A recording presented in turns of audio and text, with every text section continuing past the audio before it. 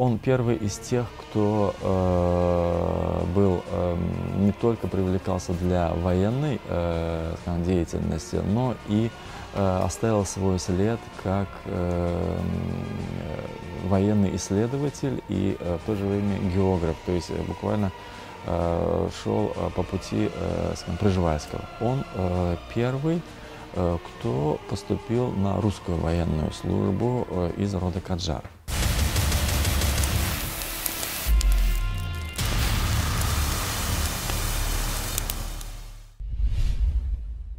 Среди азербайджанских генералов, служивших в российской императорской армии, особое место занимают представители тюркского рода Гаджар.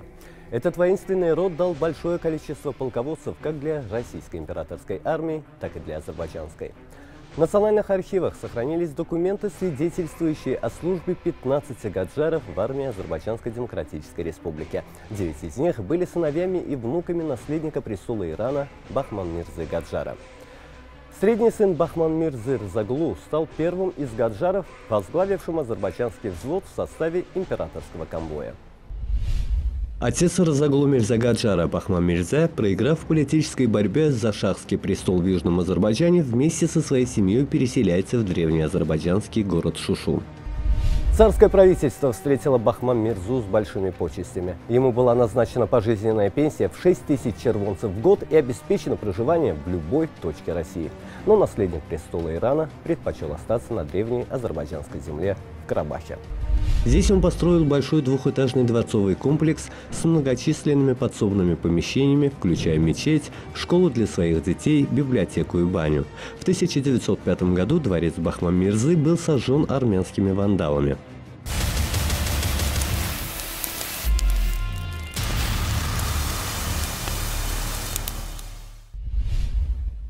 Сын Бахман-Мирзы Рзаглу Мирза Гаджар родился 14 августа 1837 года в Южном Азербайджане, а точнее в древнем азербайджанском городе Табриз.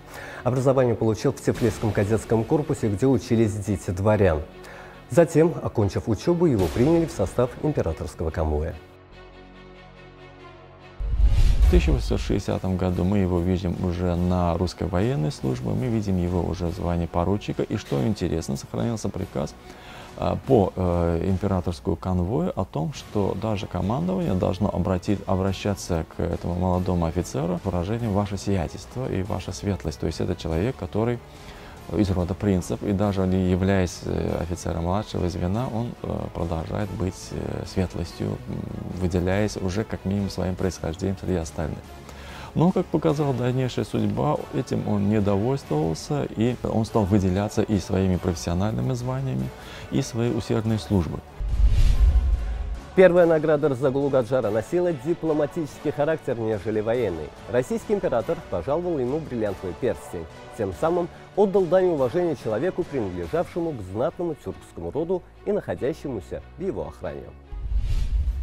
На то время он один из достаточно богатых людей, то есть помимо обычного офицерского жалования он получает достаточно большое содержание из царской казны, как принц. То есть сказать, что вот его побуждало идти на фронт, обращаться к императору, пошлите меня в ту зону боевых действий, туда-то, туда-то, материальная, скажем так, мысль, это вряд ли. То есть материально он обеспечен. Каких-то, например, по привилегии особенно, он потомственное дворянство и так далее, что могли дать особые награды, тоже не приходится говорить, потому что он и так уже потомственный дворянин из рода принцев. Следовательно, здесь уже речь идет о личном характере этого человека, который не соглашался с спокойной, размеренной жизнью в столице империи и постоянно требовал, чтобы его направляли на тяжелые боевые участки. В 1862 и 1864 годах Рзаглу Гаджар участвовал в военных походах против восставших горцев. В середине 70-х годов 19-го столетия он возглавил научную экспедицию для изучения Амударьинской области. Как известно, на то время Россия отправляла достаточно большое количество различных экспедиций, в большинстве случаев представленные офицерами, но офицерами, обладающими энциклопедическими знаниями. Ну, классический пример — это Пржевальский, который должен был изучить те страны, которые не были известны, даже те регионы, которые даже не Академия наук Российской империи. И вот одним из таких людей оказался Разагулу Мирза Гаджар. Его направили во главе экспедиции для изучения Амударинской области, на то время только-только присоединенной и присоединявшейся к Российской империи, то есть территория, которая только вошла в состав империи. На территории происходит достаточно большое количество столкновений, направить туда гражданского ученого достаточно опасно, и вот туда направляют этого военного. К счастью, до нас сохранился его научный труд, который так и называется «Краткий отчет Амударинской экспедиции». Правда, Разагулу Мирза Гаджар как ученый известен гораздо меньше, во многих степенях меньше, чем Пржевальский, но это уже вина не его, а скорее нас, его потомков, которые, скажем так, не пропагандировали его вот это ученое наследие, не изучали, даже не переиздавали тот труд, который был в свое время издан. Учитывая тот факт, что возглавляемая Разагулу Гаджаром научная экспедиция находилась в зоне боевых действий, после возвращения он был удостоен одной из высших наград империи — ордена Святого Владимира. За отличие на службе Разагулу Мирзе было присвоено звание полковника. Известно, что принц Разагул Мирза увлекался литературой. Он переписывался с востоковедом Адольфом Берже, великим драматургом Мирза Фаталя Ахундзаде, государственным советником, востоковедом Александром Щербиным и другими известными личностями. Разагул Мирза помог Ахундзаде в издании философского трактата «Письма Кямалю Дövля» и «Алфавита». Драматурга и генерала связывали также родственные узы. Младший брат Разагулу, полковник Хамбаба Мирза, был женат на дочери Ахундзаде Сейрабяим.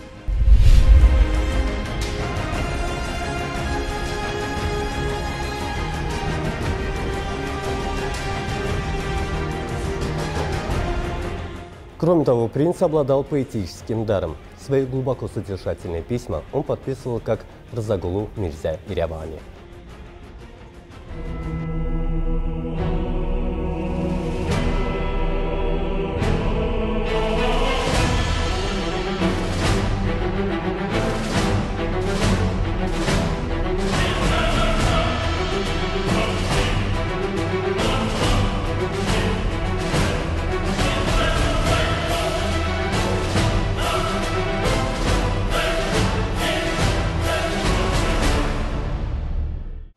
В 1877 году начинается русско-турецкая война. План войны против Турции был составлен еще в октябре 1876 года генералом Николаем Николаевичем Обручевым. К марту 1877 года проект был исправлен самим императором, военным министром, главнокомандующим, великим князем Николаем Николаевичем Старшим. Основные события разворачивались и на Балканах, и в Закавказье. На Европейском театре боевых действий Россия располагала 185 тысячами солдат. Вместе с балканскими союзниками численность группировки достигала 300 тысяч человек.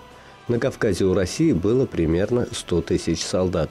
В свою очередь, турки на Европейском театре обладали 186-тысячной группировкой и на Кавказе имели примерно 90 тысяч солдат. По боевой подготовке российская армия превосходила противника, но уступала ему в качестве вооружения. Турецкие войска были вооружены новейшими английскими и американскими винтовками. На Черном море полностью доминировал турецкий флот. Война между двумя державами длилась около 2 лет. 19 февраля 1878 года был подписан предварительный Сан-Стефанский мирный договор с Турцией. В русско-турецкой войне принц Разагулу Мирза Гаджар командовал бригадой и участвовал в бою за крепость Баязет. Из письма государственного советника Александра Щербина Мирза Фаталя Ахундзаде от 14 мая 1877 года. Недавно я узнал приятную новость и считаю своим долгом вас поздравить. Я рад, что принц Разагулу Мирза назначен командиром бригады 2 кавалерийских полков. Бригада на то время по штатам российской армии состояла из 2 полков. Его назначили командиром двух азербайджанских полков, то есть он возглавляет Елизавет Польский и Закатайский мусульманские полки, и с этими полками принимает участие в боях. Серия боев, буквально из которых он не вылезал, мы видим буквально с весны до поздней осени 1977 года, то есть и ночные стычки, и участие в крупномасштабных операциях. Но самой важной экспедицией, в которой он принял участие, это экспедиция по вызволению из осады крепости Баязет. То есть Баязетское сидение и Баязетская осада известны как и широкой публике, не только специалистам, как достаточно такой большой подвиг российской армии, когда небольшой гарнизон сумел отразить удар превосходящих сил противника. И важно, что там принимало участие и азербайджанцы, очень много рядового состава, офицеры, и в командном составе мы видим участие полковника Исмаилхана Нахчеванского, удостоенного за это бой орден Святого Георгия 4-й степени.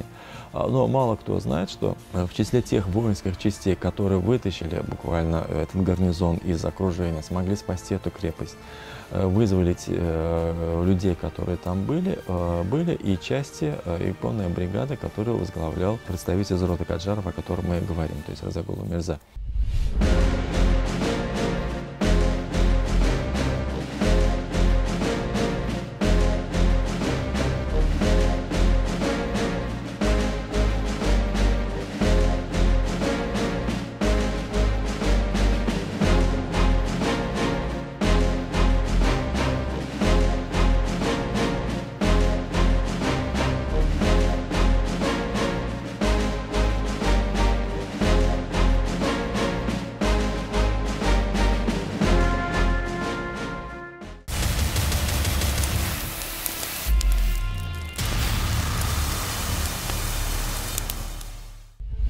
В 1883 году, выйдя в отставку в должности генерал-майора, Разагулу Мирза Гаджар планировал заняться общественной деятельностью.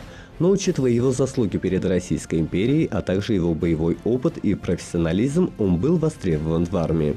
Генерал-майор занялся подготовкой боевых офицерских кадров. За 40 лет безупречной службы в армии генерал-майор Разагулу Мирза Гаджар был награжден высшими орденами Российской империи. Его заслуги перед государством отмечены орденами Святой Анны с бриллиантовым камнем, Святого Станислава I, 2 и 3 степеней с мечами и бантом, Святой Анны 2 и 3 степеней с мечами, Святого Владимира 3 и 4 степеней. Генерал-майор Разагулу Мирза Гаджар был награжден орденами двух иностранных государств. В 1871 году орденом Короны Пруссии, а в 1893 году крестовым орденом Франции. Одна из наград Разагулу Мирза Гаджара была получена им после того, как он организовал и везде сопровождал визит прусского короля в Россию. Но при этом, то есть назвать его сугубо таким придворным военным достаточно сложно. То есть мы видим его боевую деятельность и на различных фронтах. Разагулу Мирза уделял огромное внимание воспитанию своих детей.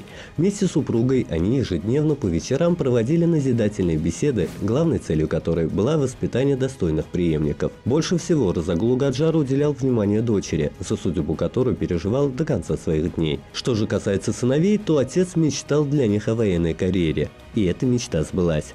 Не только дети, но и внуки и даже племянники из рода Гаджар в дальнейшем стали выдающимися офицерами не только Российской императорской армии, но и вооруженных сил Азербайджанской Демократической Республики.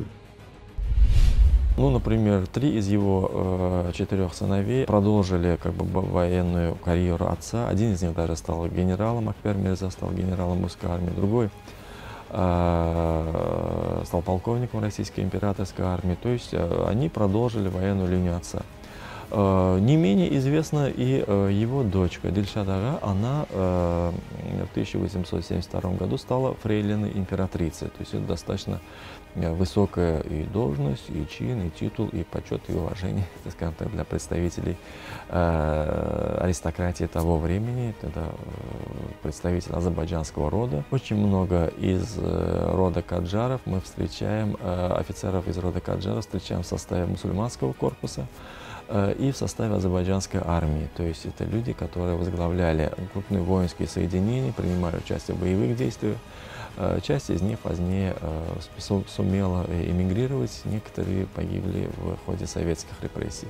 Но в любом случае род Гаджаров оставил глубокий, неизгладимый след в военной истории и Азербайджана, и России. Многие историки утверждают, что вслед за отцом по военной стезе пошли сыновья Разоглу от первой супруги, принцессы Ирана. Сын от второго брака с представительницей древнего рода литовских мусульманских татарских князей также оставил большой след в военной истории России. Другая его жена из известного рода, литовского рода, но вернее из рода литовских татарских мусульманских князей, то есть из рода Туган-Барановских, Александра Туган-Барановская, и от брака с этой женой у него один сын, но этот сын сыграл большую роль в событиях конца 20 века и оставил огромный такой яркий след, наверное, как комета, буквально пролетя по небосводу последней, скажем, императорской семьи. Речь идет об Александр Петрович Разогулей Мирза Гаджар. Уже вот интересное его имя, сочетание, азербайджанское сочетание Разогулей Мирза Гаджар и Александр Петрович. Здесь мы видим человек, который один из последних офицеров азербайджанцев в составе российского императорского конвоя, человек, который дошел до ступени, до звания полковника российской императорской армии, человек, который не бросил императора, когда тот был арестован советскими властями, большевиками, пытался найти его местонахождение. Даже по различным воспоминаниям он готовил попытку бегства императорской семьи. Человек, который ушел в эмиграцию, но даже в эмиграцию он не пропал. То есть он активный, яркий, такой сочная, колоритная личность и внешне, и по поведениям, и по тому следу, который оставил он в истории, буквально достойный представитель рода Гаджар. Последние годы своей жизни Разогул Мирза провел в Шуше. У него возникли серьезные проблемы со здоровьем. Медицина того времени оказалась бессильна, и он скончался 26 апреля 1894 года от чехотки в возрасте 57 лет. Генерал-майор Разогул Мирза Гаджар оставил глубокий и неизгладимый след в военной истории России и Азербайджана. Память о нем навсегда останется в сердцах будущих поколений.